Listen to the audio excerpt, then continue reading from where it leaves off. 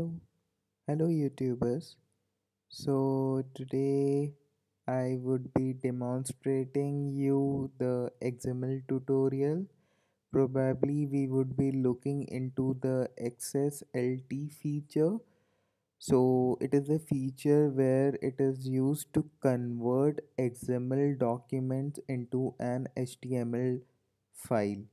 So if you have the data in the XML format, then you can transform the XML document into the HTML document by using the XSL style sheet. Not only you can convert it into the HTML document, you can convert it also in PDF format, as well as taking the original XML document and converting into some another XML document. So in this tutorial, we would be walking you through about how to convert an XML document into HTML document. So let's get started. So I have created one folder with the name XML tutorials. So let me open this folder in my Sublime text. You can see that in my XML tutorials folder, there is one file with the name students.xml, and this is one file with the name students.xsl. So once I open the XML file, you can see that we have the nodes for the XML tag. So to define the XML file, you need to include the top line code. So XML version 1.0. I will talk about this later, but if you remove this, and now this is your complete XML document. So every XML document should has the root node. So my root node is class, and inside the root node we have student, each student, right? And in an XML document, whenever you are opening the tag of student, it needs to be closed also. It's compulsory. Opening and close tag should be there. Otherwise, the XML document would not be a valid document. These are child nodes of student, right? Because first name is a child node of student, and the roll number is the attribute of node student. So it's an attribute. These are the special terms given to an XML document. So you can see that we have the root level node as class.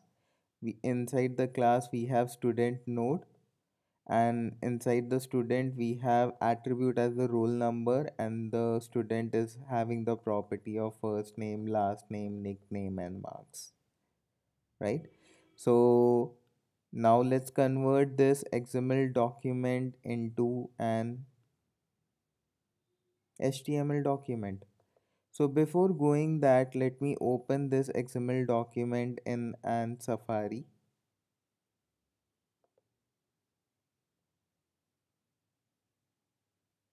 Let's wait. Okay. This is because I have not saved my file, because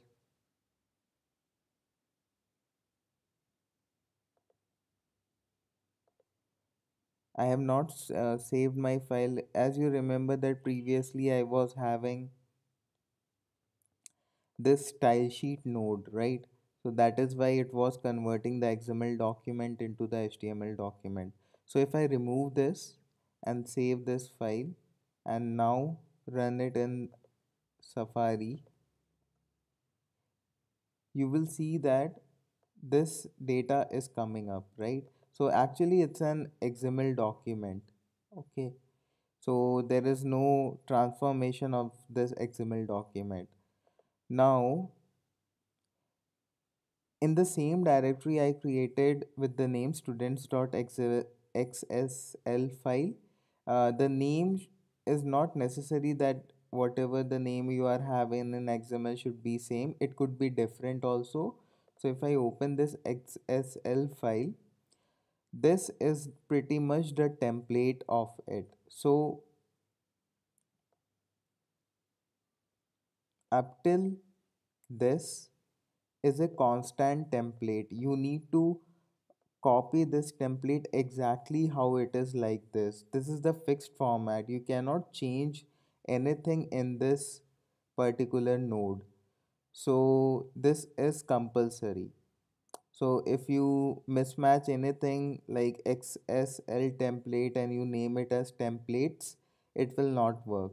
So this needs to be exactly match as you are seeing in the screen. Now comes the HTML part where we are going to transform it. So in a web document, you have HTML tag, you have body tag, even you can include the head tag.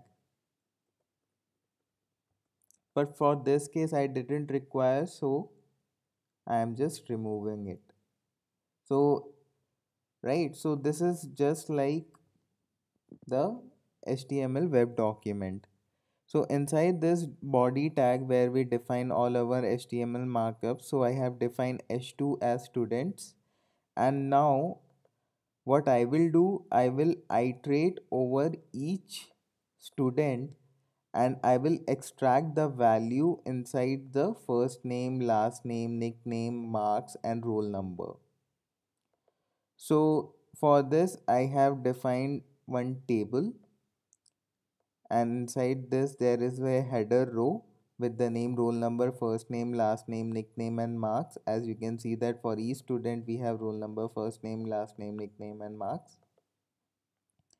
Now this XSL for each is a predefined XSL tag which is used to iterate over the XML node. So you can see that I am using XSL for each and I am selecting the root level node and then the child node, right? So my root level node is class and the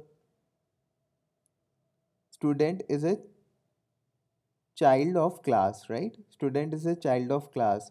So first you have to access the top node and then you can come into the child nodes. You cannot directly access the first name.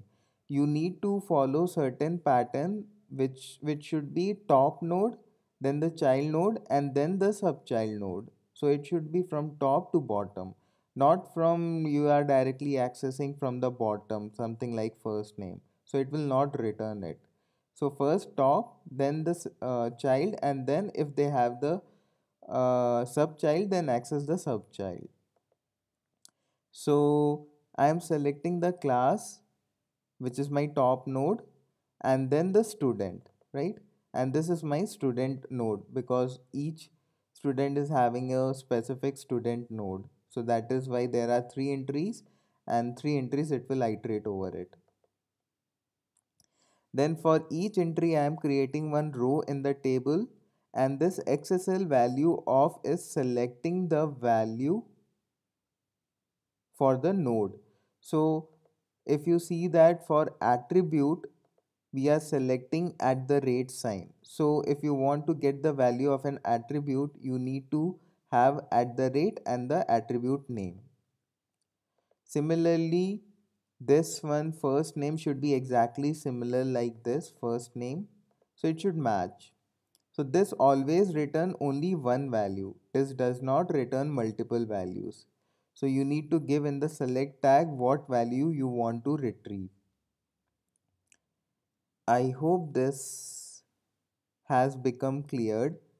And as I told that in XML template match is equal to root node. So that is why you are starting with the class and then the student.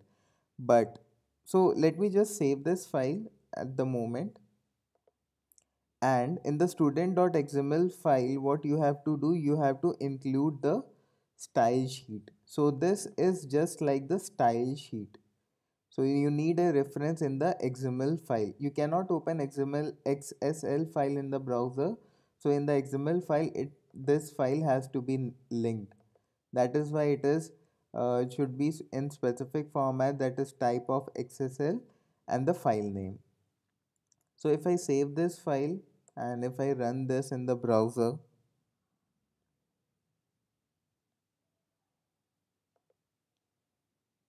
Now you can see that that same XML file where it was coming in one line, now it has the HTML tags because H2 is having a heading of students, and then we are having the data dynamically, right? So, and now the best part is that if the XML structure, if you are adding more students, it will dynamically change. So if I save this file, again if I run this file, you will see that two more entries have been added, right? Okay. So this was it, that you are able to transform the XML document into the HTML document. So I hope that this tutorial would be clear. If it is not clear, then I will make some separate tutorials that you should be able to create these kind of a feature, because it's very useful. I found this very useful because some of the data in the internet are still in the XML format, and for hard coding stuff, the HTML document, you can use this XSLT feature, so that whenever the data is dynamic to the XML document, automatically the data would be added to your XML document. So I hope this tutorial makes sense. Thank you guys for watching. Have a great day. Bye.